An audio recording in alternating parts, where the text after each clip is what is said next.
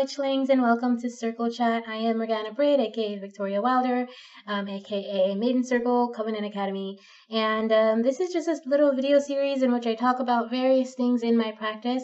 As an ongoing thing for me, I really try to understand why I practice certain things, kind of like why I believe certain things, just kind of trying to go back throughout like my past and my history and the things that I've taught myself and that I've learned from other people, and just trying to figure out, why I believe certain things, what they do for my life, and just kind of what the basics of my practice are, I suppose.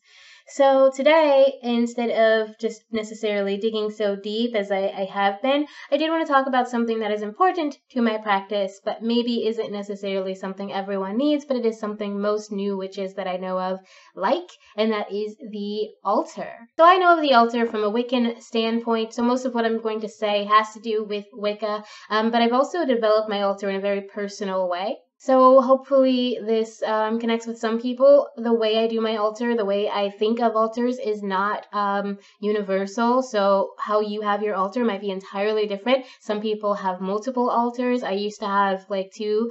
Now I'm down to just the one, but I used to have a small deity altar that was basically just for the god and goddess imagery. And now I have my general altar, which is the one I'm down to now. And that's mainly just a space issue. I live in a studio, so I don't really have that much space from multiple altars. I could try to make the space, but I just haven't really been able to get around to that yet. There's a lot of stuff that we have that we are still figuring out what to do with. In any case, today I wanted to talk about my own altar and show it to you. But first, let's talk about what the altar is. So I'm not going to go into the real history of it because, like I said before, these aren't really scripted, so I didn't do like a ton of pre-planning for this video. I would just tell you what I've learned. Growing up, I've always learned that Wiccans have an altar, and in general, it's a space where you can pray, you can worship, you can place any of your spiritual items on, and you can just have it kind of as a spiritual focal point. In many religions, the altar is a place where you have to go and kneel and pray at, where you can light candles to make your pleas, make petitions and things like that. In some religions, the altar is a place where you honor your ancestors, so you'll have like an ancestor altar where you have pictures of them and maybe things that they wrote or things that belong to them, and just anything that you can to honor those people who came before you. There are also, like I mentioned, the deity altars, which are specifically meant to represent either a specific god or goddess or just the general idea of god and goddess, which is what I tend to do. I'm not very, I don't really deal with specific gods and goddesses that often. There are very, very few that I understand on a deeper level and that I've worked with, but otherwise I tend to just be very general with god and goddess, feminine, masculine energy, because that is what I believe. The way I believe it is when I am doing spiritual work and spell work, unless there's a specific deity for me that I have to work with, then I believe that the one that's meant to help out with that specific petition or specific call, they'll find their way to me without me having to narrow down who I'm reaching out to. Obviously, that's not the way for everybody. That's just me. Anyway, so there are altars for family or ancestors. There are altars for deity or specific gods and goddesses. There are altars just because you want to feel nice. So there are like pretty altars that people set up. People do altars for the season. So there'll be, they'll switch it up every season. There'd be like symbols for fall, symbols for spring, winter, summer. I almost forgot what winter was for a second, and my brain just like blinked it out. But yeah, there will be symbols for fall, winter, spring, summer, and you'd switch them out at the changing of the seasons during either the solstice or the equinox, and you would have, like, for instance, in a winter altar, you could have, like, snowflakes and, like, little images of snowmen and pine needles. So a lot of people, like, if you're taking things from nature, you could have pine needles. You can have a jar of melted snow water, so that's, like, your winter altar and your winter holy water. In the spring, you might have something like sunflowers or very, like, seasonal fruits sitting on your altar. in a bowl. You might have abundance things, because spring is when there's new growth, new birth. So you might have like symbols to represent that. You may have like bunny rabbits, which represent fertility. On a summer altar, you would have a lot of the similar things, but then you could have summer images. You could have like a little bit of lemonade in a jar, or you could have like a picture of people at the beach, or you could have beach sand or seashells or something like that.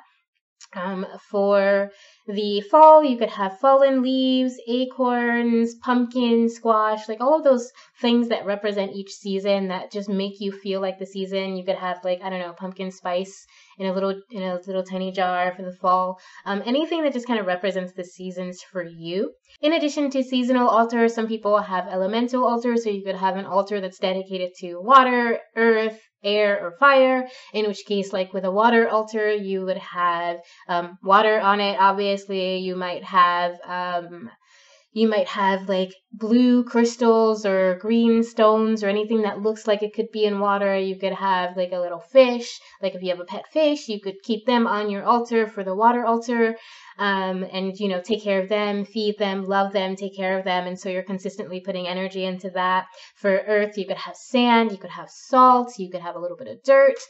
You could have even a flower growing, a plant that you have to tend and feed and love. I think you're getting my pattern here. Something that you're actually putting energy into. That is what makes an altar important. That is what makes an altar alive and energetic, and it makes it a spiritual nexus, because you're putting consistent energy into it. You're going to it regularly. Not necessarily every single day. Not everyone has to do that, but you're going to it regularly and putting energy into it. What did we say? We said water, earth. For a fire altar, you could burn candles. Obviously, when you're at home, you don't need a candle burning all the time unless you have that life. Just be really, really careful with fire, obviously, but you can burn a candle every day, and that's still tending the fire. That's still feeding the energy of that fire altar. On an air altar, you could have a feather or a fan or something that creates wind, and you could turn it on every day, or you can breathe or fan yourself or blow on your feather, just putting that kind of love and energy into those altars. You could also do all of those elements on a single general altar, which is what I do on my altar. So on my altar, like I said, it's pretty general. I have things that represent the elements. I have things that represent the masculine and feminine energy of the goddess. I have stones. I have tarot cards. I have my book of shadows on my altar. I have my divination tools on my altar. My altar is very general, and I generally think of it more as an altar space. I have like a specific table that is the altar, and then I have all my other witchy stuff kind of in that corner. So that's my altar space, which I'll show to you in just a minute. But the altar itself, I try not to put anything on it that isn't related to my spiritual practice. So I'm not going to like put a glass on it when I'm in the middle of drinking. I'm not going to put like a book on it that I'm finished reading that has nothing to do with my pagan practice. I'm not going to it's not a table. It's not something I can put my keys on when I get home at the end of the day. It is something specifically for my practice and for things that are related to my practice. So I am going to switch over to my other camera, and then we are going to take a look at my altar space. Okay, so this is my altar corner. This is where I do much of my spiritual work, quite often just on the floor right here. This plant is usually hanging up, but I take her down to water her and keep her out of the air conditioner. So this is let's start with my shelf. Hopefully this camera looks okay and sounds okay. It's a new camera that I got for very cheap on Wish. I can't really tell if it actually looks as HD as they claim it is. But this is my shelf. Usually I will have my tarot cards here, but as you may have noticed, I'm already set up for a reading at my desk. On my shelf, I will also have my singing bowl here, and you can see my herbs. So these are just jars that I got at a dollar store. I have lavender, mugwort, damiana, yogurt, mugwort, fumitory. This is some black salt that I made. It's about time I make some more. This is some anointing oil that I made. I have a batch of it inside of my altar. This is my black mirror. Okay. It's my scrying mirror. Those are my books.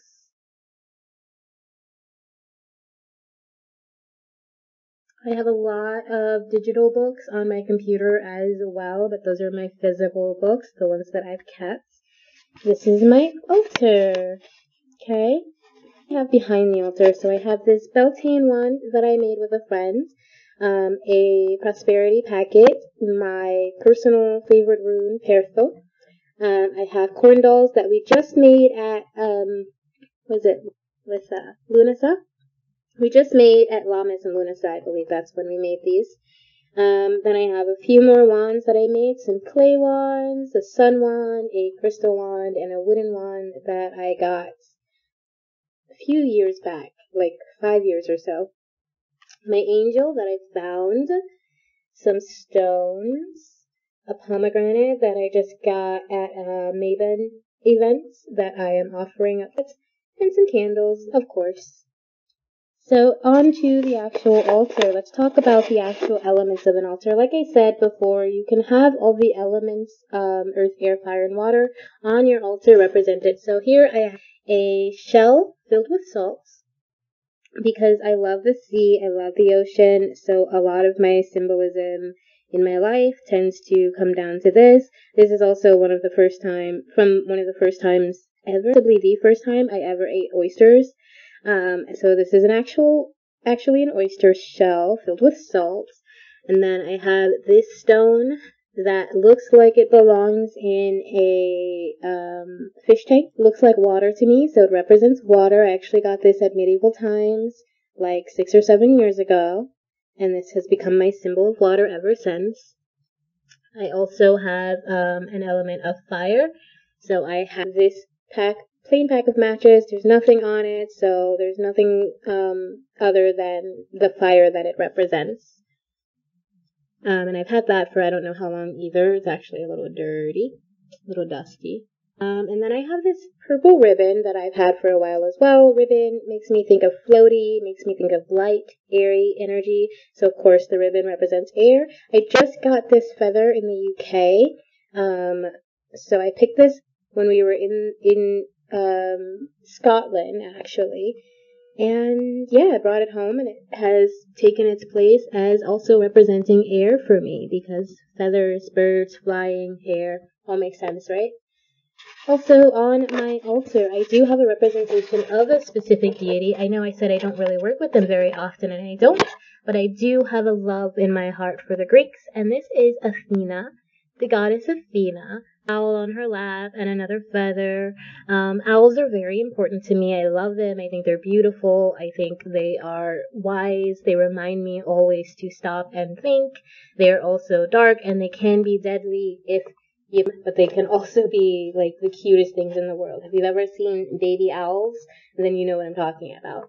I have a little bit of Bacardi here just as an offering to the gods. Just something to give in thanks for all that I have been given in my life. I have a symbol to represent the god, the masculine energy. And this actually was given to me by a guy I used to date or see or whatever. A guy that was in my life. He gave it to me, and it's like it's so beautiful, and it found its way to my altar.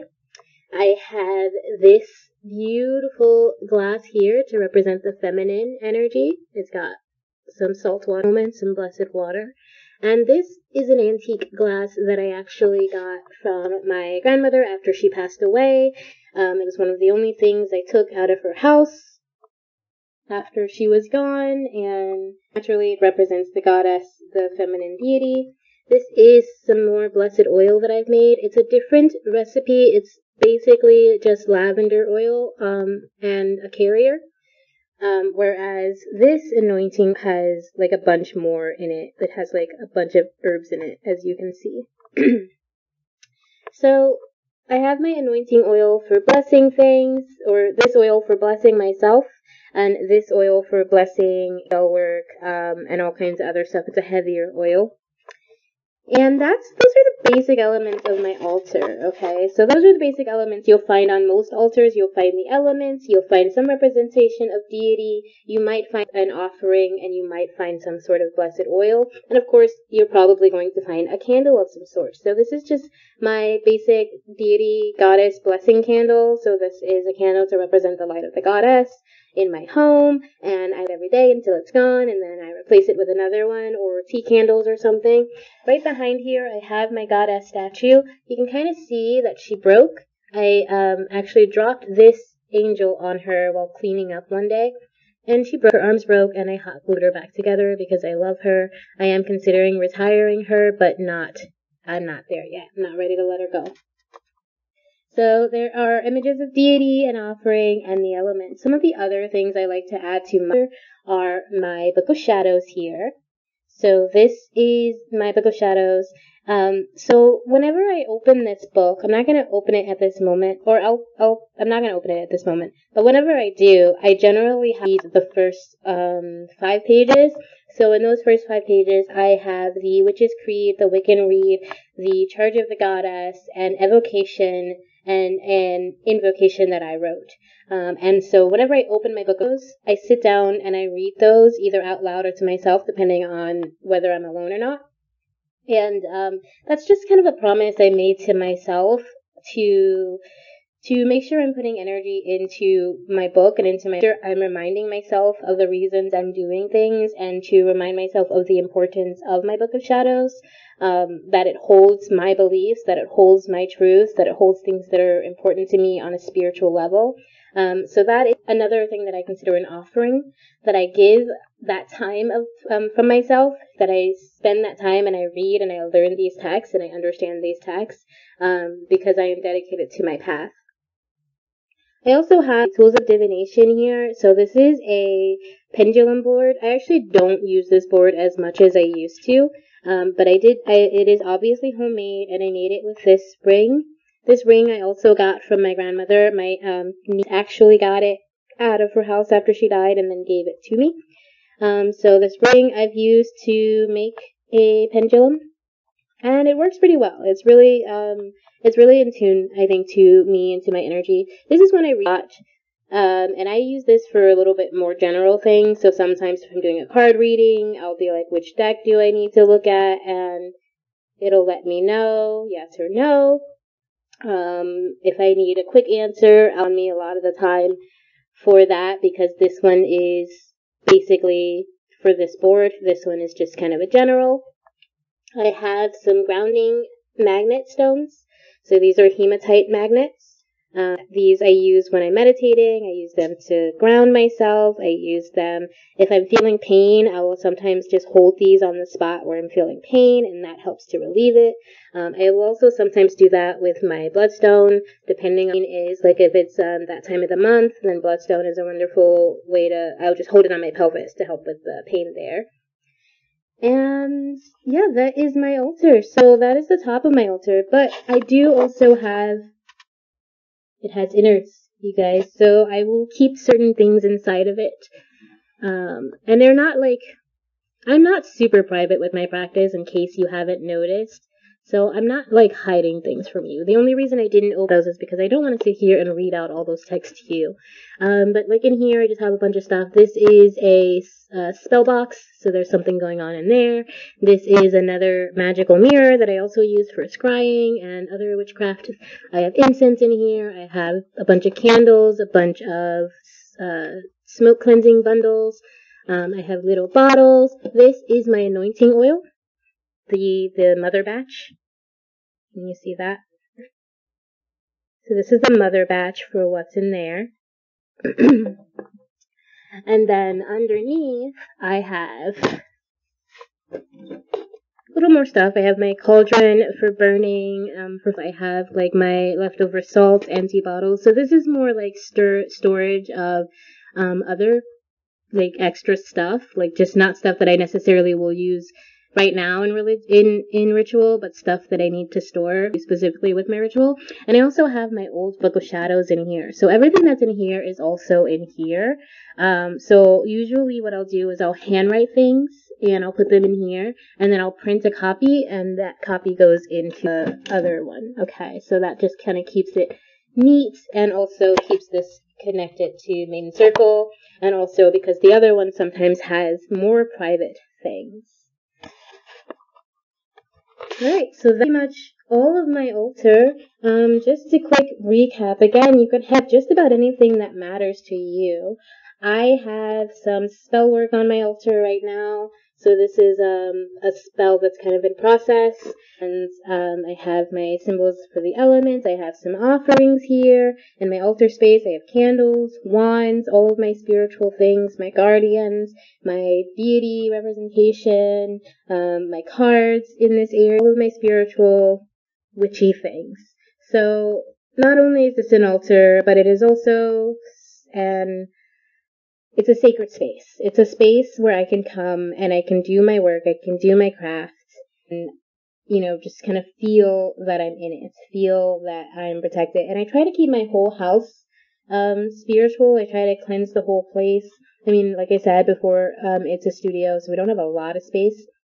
But I do trust what we do have and honor it and be grateful for it and respect and love the whole place, not just my altar space. But this is where I would come when I'm doing any kind of witchcraft, any kind of magic. Okay, that was my altar. I hope you enjoyed it.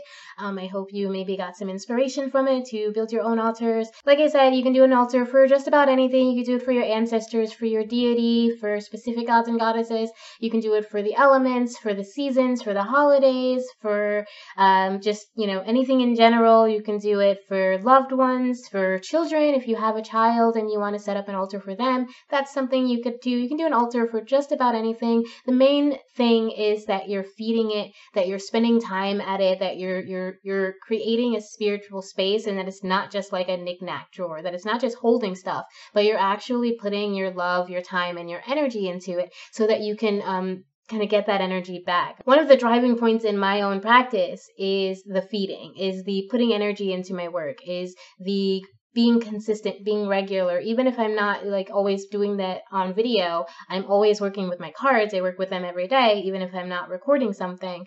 I'm putting energy into my tools, and anytime I open my Book of Shadows, like I said, I tend to read from it, from those first few pages every time. That is the promise I made to myself, so that I am always honoring that book and always honoring that work. Just keep putting energy into it, keep putting love into it. And if you're not feeling it, then it's okay to switch. It's okay to change your altar. I clean my altar. I change my altar cloth a lot. I move things around when I need to, when I feel like I need to have a refresher. It is totally okay to change things up and to have a new altar, as long as you're putting energy into your practice and into your tools, into your belief. Then you're going to get something out of it. Okay, so that's all I have for you today. Thank you so much for being here. I'll see you next time for our next circle chat. And remember, always that I love you. Please check out all the links in the description and go take a look at your life path numbers 1 through 6 should be up by now. Maybe there'll be more, since this is coming up on Friday and I'm recording this quite a bit in advance. Okay, thank you so much. I'll see you next time. Again, remember always that I love you. Bye.